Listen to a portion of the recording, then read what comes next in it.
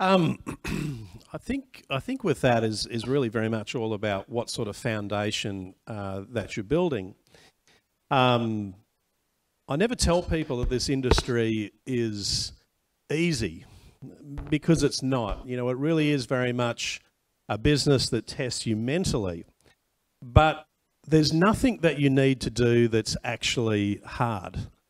So it might sound a little bit confusing. You know, so when you're starting in your business, you know, there are a few things that you need to understand. You know, in your first week, you're going to be performing at the very worst level you're ever going to perform in your network marketing career. But understanding your second week and your second month and your second year, you're going to be constantly getting better and better and better and better.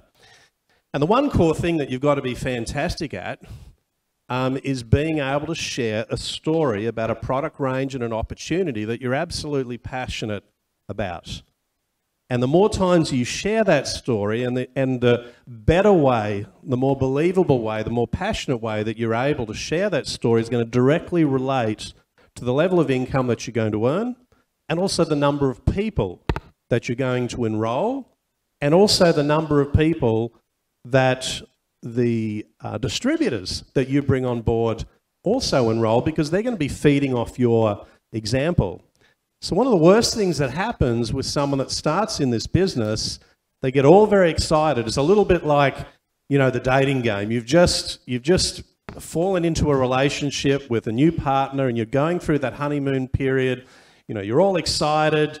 You know, everything's amazing. And then after about a month, you start to get a little bit familiar, and that excitement that you have, that level of falling in love is starting to subside and reduce, and the way that you're feeling is starting to be a little bit different. And it's the same in network marketing.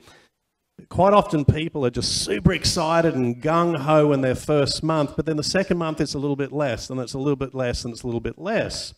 We've heard, when I've heard people on stage talk about secrets and keys, what Susan said before, consistent and persistent, is probably the most common bit of advice you'll ever get from a successful network marketer, because can you stay at the peak of your passion and interest in this business and product as you were in the first month, as in the second month, the third month, the fourth month, the fifth month? Do you know what the stupidest question that I'm ever asked? You know, as a double diamond, Lyndon, do you still enroll people?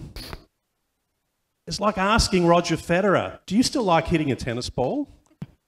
I mean, it's a crazy question, because that's the way that I can earn income and inspire someone else. That's the number one role that I have to play in building a successful network marketing business. So never stop enrolling and passionately sharing that story, and never believe that the first 10 people that you enroll are going to be the ones that are going to turn you into a diamond, because that's highly unlikely to happen.